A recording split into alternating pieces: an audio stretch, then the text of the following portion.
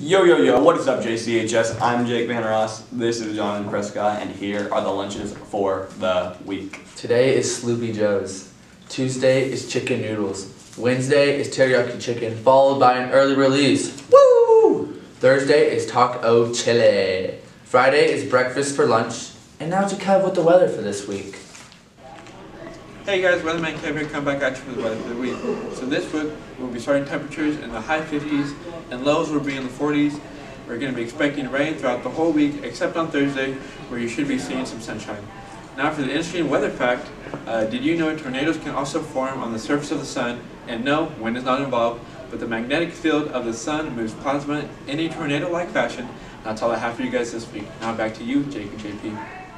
Thank you, Kevin, for the weather. Very informational. Today, girls golf tees off at Rogue Valley Golf Course at noon, and tennis hosts Springfield starting at 4.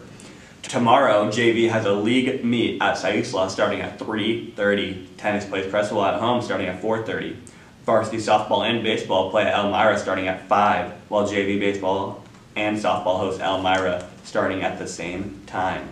Wednesday, tennis plays Churchill at home starting at 4. Thursday, boys golf plays at 10:30 at Diamond Woods. Friday, varsity and JV baseball and softball all travel to Saisla to play in doubleheaders, with everyone's first game starting at 3 and the second one starting at 5. Saturday, varsity track goes to Elmira to compete in the Elmira Relays, which starts at 11 a.m. Now here is S with the athlete of the week. Thanks, Jake and JPS volunteer. Back here with another athlete of the week, Abby Baumkart, who's a catcher for the Junction City softball team. What are your season goals? To win state and win league and grow as a team. What's your favorite part about softball? The competition and competing. Do you plan on playing after high school? That's one of my goals, I guess. Nice. Well, thanks for joining us. Back to you, Jake and JP. And thank you, S.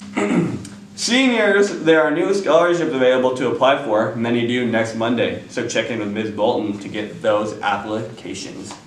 If you are interested in spring, and if you are interested in music, and if you are interested in concerts, tomorrow there is the Spring Music Concert. It will start at 7 p.m. in the West Wing Gym.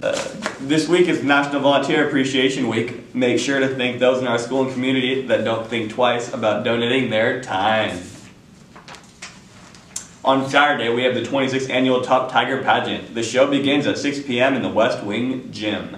Buy a ticket from any coordinator or contestant for only $10 to see who wins the title of Top Tiger 2019. Prom is just under 3 weeks away. Wow. So make sure that if you are a junior or senior who plans to bring an underclassman to prom, or someone from another school, that you will fill out a guest pass that can be found in the front office. Tickets will go on sale soon, nearest you. This Thursday is the job fair. If you would like to attend, check in with Liz. You will need to have a resume in hand and be dressed professionally to be able to attend. Your permission slip is due by next Tuesday, April 10th. And here's your fact of the week. The state fair in Texas sells the most corn dogs at an average of 630,000 dogs per season. That's a lot of dogs. That's a lot of dogs. That's all we have for this week. Let us make it a good one.